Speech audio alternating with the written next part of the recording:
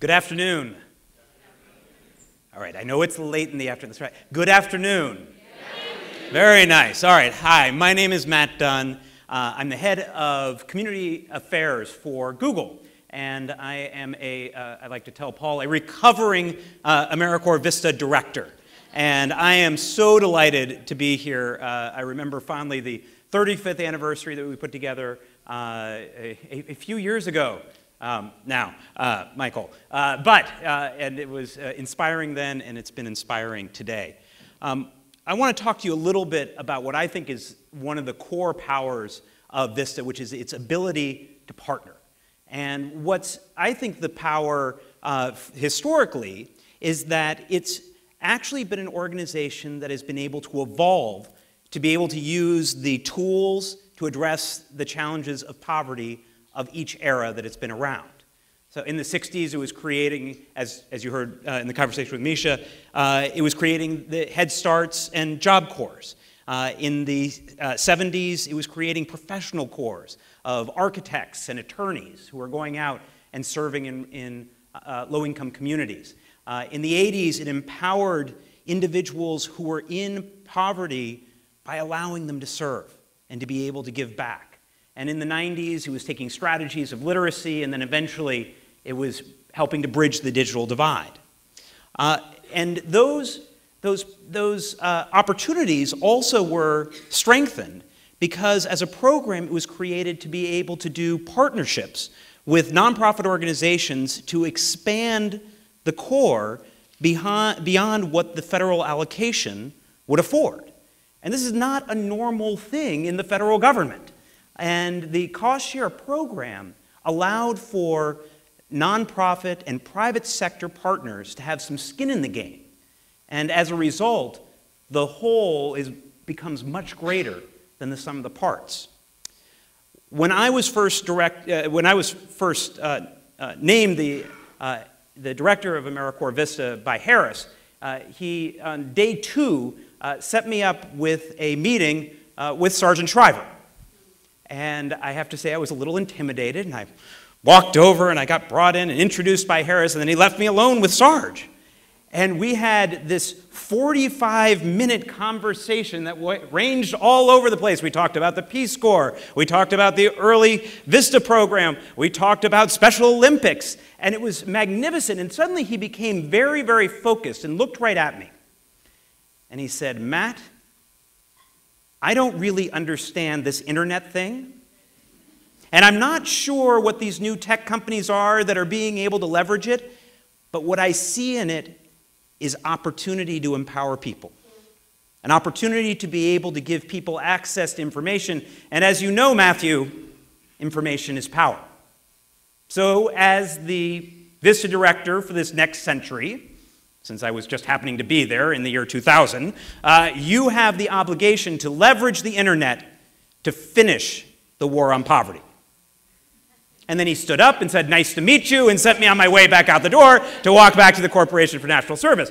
So I was a little bowled over by that. I, of course, did what every good VISTA director recently does. I went and found Kelly Daly and asked her what we should be doing, and we followed all those rules. And we went forward, and we actually created some really amazing programs that helped to bridge the digital divide, but also started to look at nonprofit organizations themselves, to be able to say, how can we empower nonprofits to be able to be successful? And at that time, large nonprofits were sinking millions of dollars into technology tools, and it wasn't necessarily clear how they were going to work. And you saw lots of other organizations that were smarter, that were doing really innovative, cutting-edge work that were limited because they did not have the technology tools to be able to take their ideas to scale. And we partnered through cost-share programs with the technology leaders of the time, the IBMs and AOLs. And we were able to deploy hundreds, if not thousands, of AmeriCorps VISTA members across the country to take on both that technology literacy piece as well as that capacity building piece for organizations.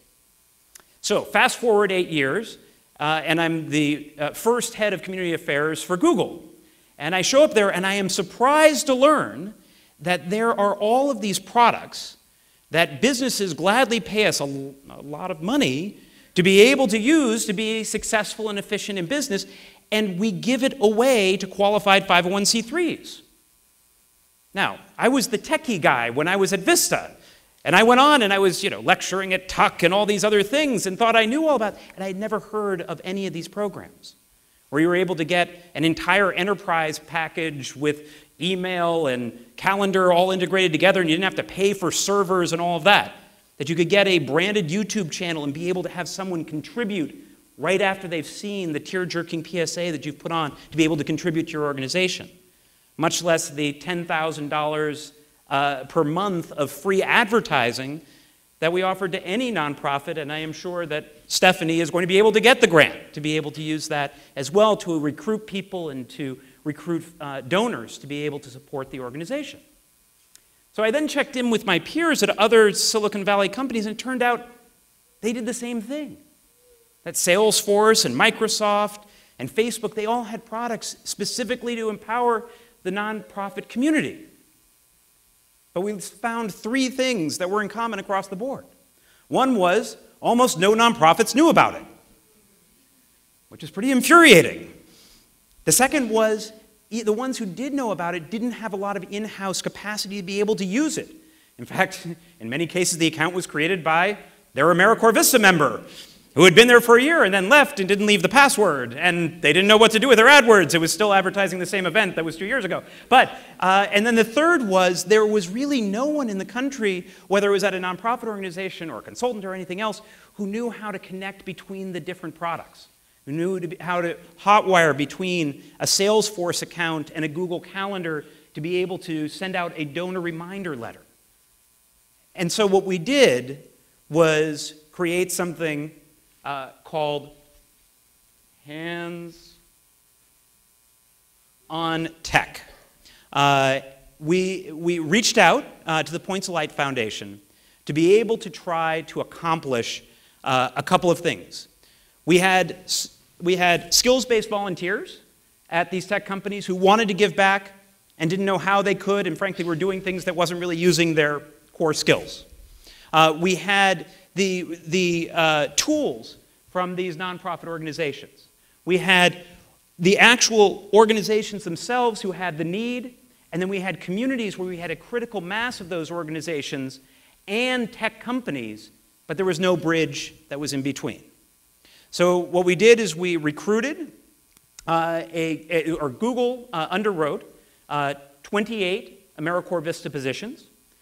We trained them at the Google complex in both technology management strategy as well as how to use our tools. And then we brought our peers in from Silicon Valley to train them on the tools of their organizations.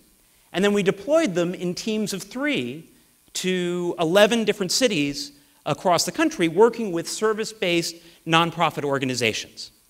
And those service-based nonprofit organizations would hold a variety of trainings, whether they were larger scale trainings that were for a number of different nonprofits, or they were deeper dives, where the Vistas, as they became more sophisticated, were able to drill down with people to be able to understand exactly what their technology needs were and to be able to convert over and be able to use the tool that was right for them at the right time. And across the board, we heard organization after organization reporting out on being able to raise more resources, being able to recruit more volunteers, and be able to, perhaps most importantly, cut their overhead costs so they could put the money where it counted the most. And the program, over time, was pretty successful. We trained over 15,000 individuals at 11,000 nonprofits over the course of 3 years. We had 3,300 skills-based volunteers that went into these organizations with their expertise in their particular area, being able to bring their knowledge to the organization to make a difference in that community. And the other side benefit we like to talk about, but it probably was the most powerful thing we did, is that we had 76 individuals who became some of the world-leading experts in how to use these free online tools to be able to make a difference in a nonprofit organization.